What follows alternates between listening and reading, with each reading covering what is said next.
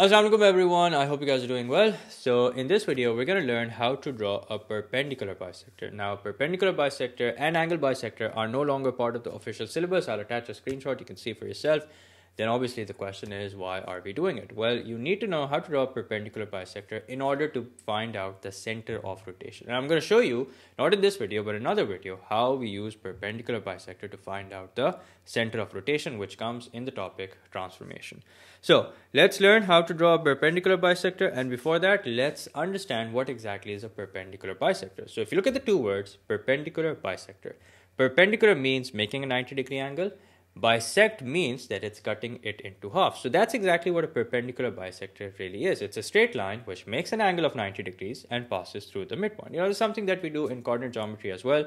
But in coordinate geometry, we only learn how to find out the equation of perpendicular bisector. So before we actually draw it, let's imagine what the perpendicular bisector of A and B will actually be like.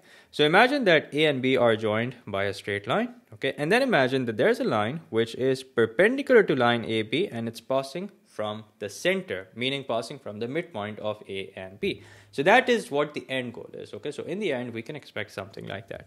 So here's your first step. First step is that you place the pointed side of the compass at P and make sure that you hold your compass firmly.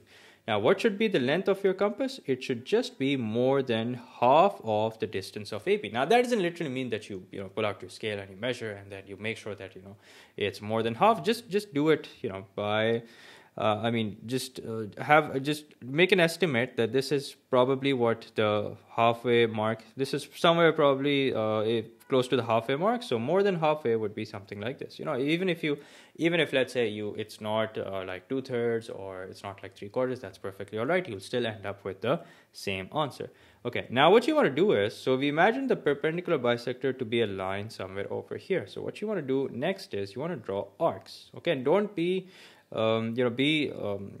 draw arcs open-heartedly. Okay, now don't make like small arcs. Just make sure that you are generous with your arcs. So here's an arc. Now make an arc on one side and then make another arc on the opposite side. And like I said, be generous with your arcs. Okay, now once that is done, place your compass, meaning the pointed side, on the opposite side. Okay, so now let's place it at A. Make an arc. Okay, and you will notice that the arcs intersect. Okay, so these two arcs intersect, and then once again, place it on the opposite side. Make an arc on the opposite side, and there you go. Now, the 2 points of intersection, you will join them and make a straight line. Okay, so when you join the points where the arcs intersect, you will get a straight line, and that straight line will be your perpendicular bisector. So if I join this line, there you go.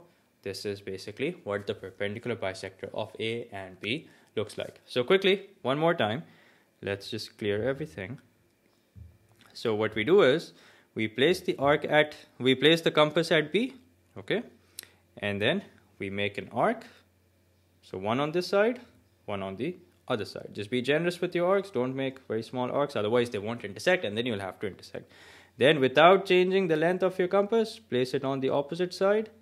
Make an arc on this side, make another arc on the opposite side.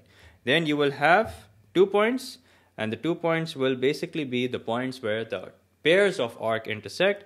Then you make a straight line by connecting the 2 points, and there you go. What you have is a perpendicular bisector of AB. So I hope it's clear, and in the next video, we're going to see how we actually use this to find out the center of rotation. So I'll see you guys in the next video. Until then, take care. Allah Hafiz.